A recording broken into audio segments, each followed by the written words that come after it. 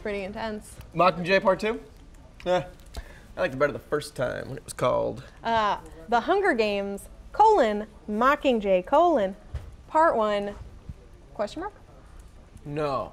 Return of the Jedi. Interrobang? The entire Hunger Games franchise is exactly like the entire Star Wars franchise. Yeah, that's the hero's journey. Joseph Campbell, you know, nobody enters a gauntlet and emerges the most important person in the world, but who cares? That's all movies. Not just that, I've got specifics. Both movies feature a totalitarian ruling class that demonstrates its power by making its citizens watch as their loved ones get killed. Hunger Games, the capital forces people to watch their children fight to the death every year. And in Star Wars, the Empire makes Leia watch as her entire home planet is blown up. And both governments are headed by weirdly aggressive white things. You know, I mean, you have President Snow, a weird, creepy white guy named Snow, and then you've got the Emperor, you know, a pale, creepy, dead scrotum in a robe.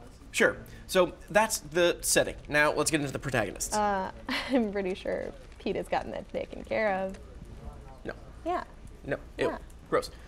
So in both cases, we have young, fairly bland characters on the outskirts who have to leave their homes to get thrust into the middle of the action. Luke leaves his home planet after his only known family members die. And Katniss leaves her district, leaving behind her little sister and her mother, who is essentially a zombie at that point, so it's fine, you can leave her behind. They both leave and then get dropped in this crazy adventure. This is just hero's journey, okay? I mean, the hero gets a mentor, you know. Luke gets Obi-Wan, Katniss gets Haymitch. Right. Haymitch and Obi-Wan are both mentors slash surrogate father figures. They also weirdly both hold back important information from our heroes. Obi-Wan refuses to tell Luke that Vader is his father, and Haymitch refuses to clue in Katniss to the fact that he and she are part of this secret rebellion to take down the Capitol. And in both cases, the information is revealed in the second movie. Oh, and in the second movie, who's Lando in Hunger Games? There's not a perfect one-to-one parallel for Lando, but Cloud City as an idea is represented. So in Empire Strikes Back, we meet Lando and we go to Cloud City, where we're not really sure who can be trusted and where allegiances lie. Similarly, in the second Hunger Games, Katniss is thrown together with Plutarch, the game maker, and Finnick and Joanna, and she's not really sure who's on her side and who might end up trying to kill her. Yeah, both second movies were super disorienting in that way. Also super sad. Yes, the second movie, the downer movie. How does Empire Strikes Back end? The hero gets his shit fucked up. He gets his hand chopped off. His buddy gets captured, frozen, and everybody's sad. Right. And how does the second Hunger Games movie end? Our hero gets her shit fucked up. She gets electrocuted. Her buddy gets captured and brainwashed. And oh no. Does that mean Peeta is Han? Afraid so. Bummer. Yeah. Really imperfect, half-baked love triangles in both movies too. You know, I mean, you've got Luke and Leia and Han, and then you've got Peeta and Katniss and Gale, and there's clearly somebody who just does not belong, you know?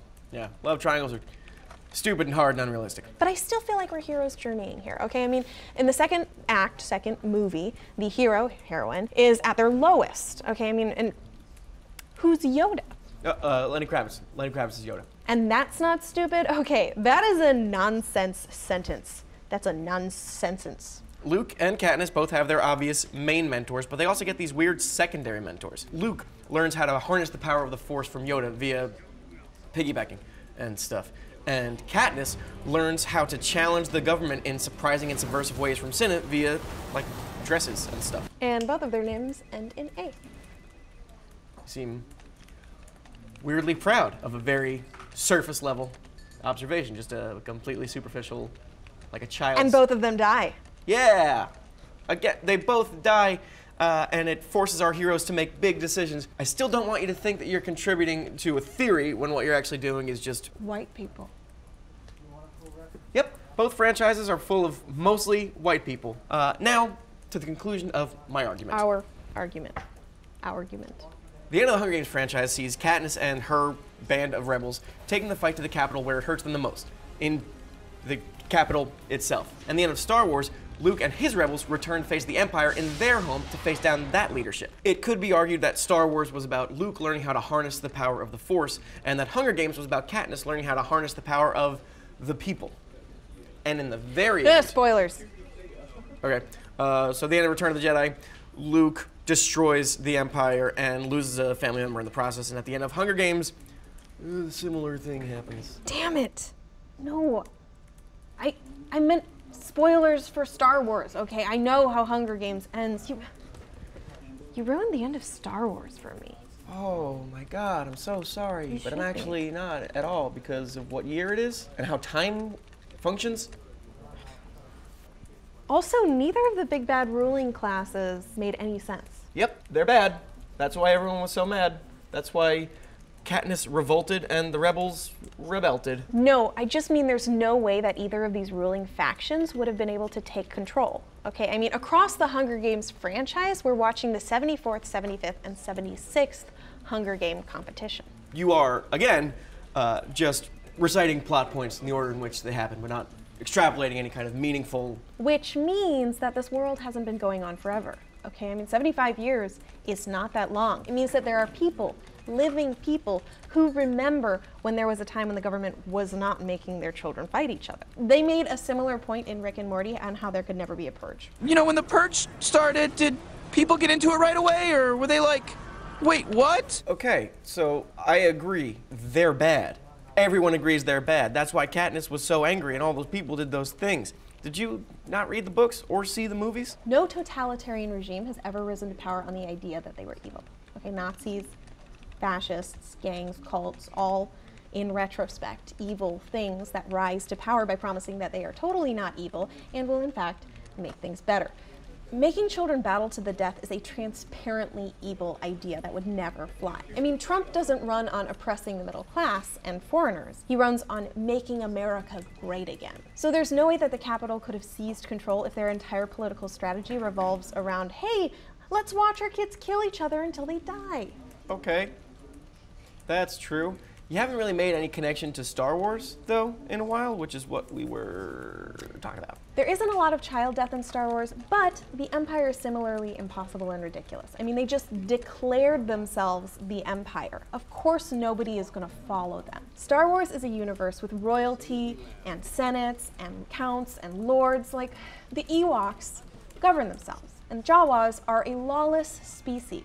Some planets participate in trade governed by the Galactic Empire, and some planets participate in slavery, and they have kings or huts or whatever damn thing. But the Emperor says, I dissolved the Senate. I'm the Emperor now.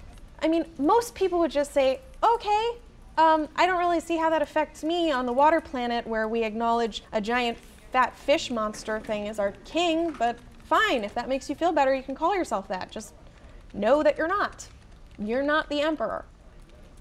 Hunger Games. Both franchises pitch oppressive ruling forces that could never exist. And people like to say at the end of Return of the Jedi that there would be this like big power vacuum after the Empire was dissolved, but people would actually be just fine. You know, every planet has been doing their own thing anyway. And the Empire really is pretty harmless, you know, except for the whole planet exploder thing.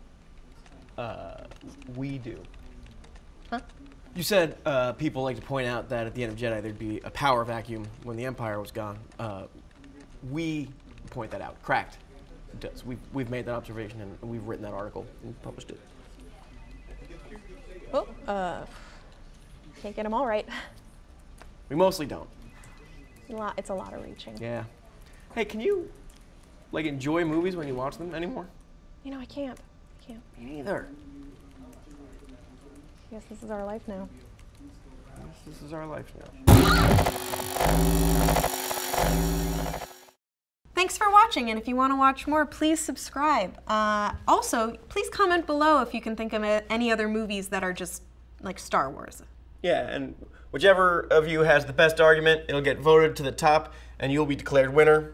And then the rest of you dummies will be summarily executed, as is in tone with the Hunger Games franchise. It's the risk you take commenting. So long, all you little fucking ruse.